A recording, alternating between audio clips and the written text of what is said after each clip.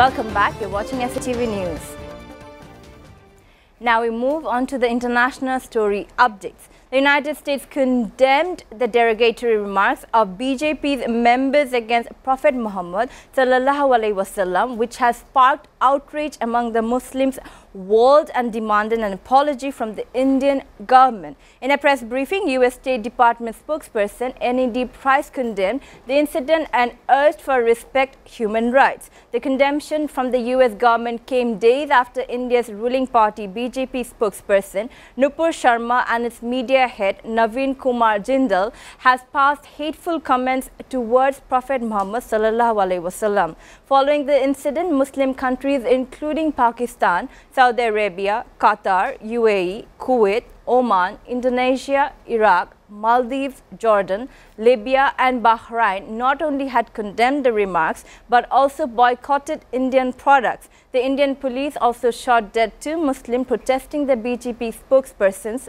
blasphemous remarks and demolished a female Muslim activist house legally. Protests have erupted in India's northeastern Bihar state in response to a new military recruitment system. According to report, protesters on Thursday set fire to train carriages and an office of India's ruling party. One protester was killed in a clash with police in the southern city of Secunderabad, a government official said. Called Agnipath or the Path of Fire program, the system was announced on Tuesday and aims to hire soldiers for 4 years only as the army tries to cut its pension expenditure and modernize its forces with younger personnel. The government plans to open 46,000 spots to those aged between 17.5 and 21 years old. But after the 4-year period, only a quarter of them will be able to stay in the army. Between 17.5 and 21 years old.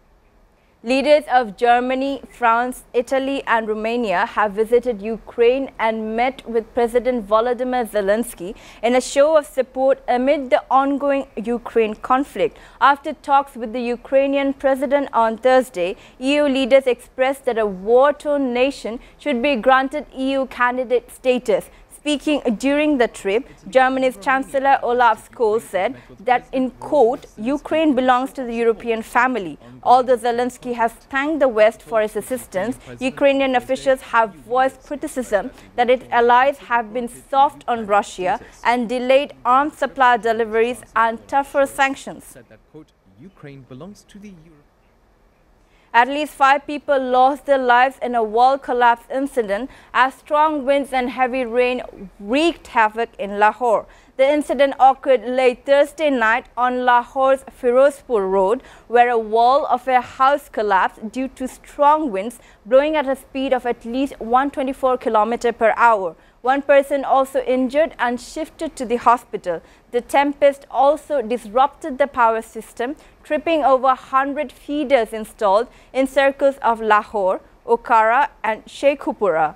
Meanwhile, heavy rainfall was witnessed after gusty winds in many areas of Lahore, including Gargi Shaho, Davis Road, Canal Road and the Airport Road. Heavy rain also battered Sheikhpura, while drizzling was recorded in Chunian and Nankana Sahib. Despite the ongoing Spanish heat wave, worshippers in Toledo braved the streets to watch the Corpus Christi procession. With temperature reaching 39 degrees Celsius amid Spain's earliest heat wave in 40 years, spectators watched as an effigy representing Jesus was carried on worshippers' soldiers on Thursday. To combat the heat, the local town hall handed out fans and 10,000 bottles of water. The heat wave is set to continue until the end of the week, with temperatures climbing above 40 degrees Celsius in parts of Spain. To combat the heat, the local town hall handed out fans. After fleeing Afghanistan for Iraq, Following the Taliban's return to power last year, 32 students received their bachelor's degree in various fields. The graduation ceremony held at the University of Soleimani was attended by Iraq's President Burhan Saleh, who offered his congratulations. The students, who were originally enrolled at the American University of Afghanistan, had fled to Iraq over fears that they would be unable to complete their studies. At the American University of Afghanistan had fled to a... Now sports news.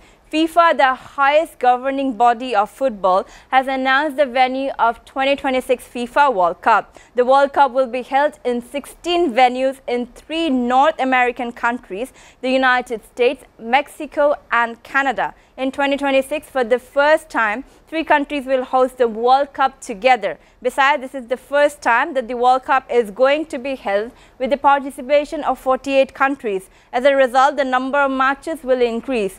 So where the Qatar World Cup will be played in 8 venues, the next one will be played in 16 venues. FIFA has announced that the entire World Cup will be played in 11 venues in the United States, 3 in Mexico and 2 in Canada. Although the United States and Mexico has hosted the World Cup before, Canada is the venue for the World Cup for the first time.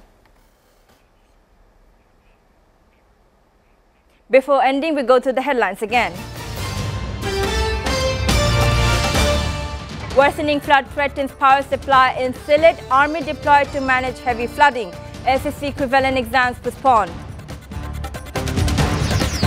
Daily COVID-19 test positivity rate surges to 6.27%. 433 new cases have been recorded in the last 24 hours. World Bank must be apologetic and feel sorry now for cancelling funding for Podda Bridge, said Foreign Minister.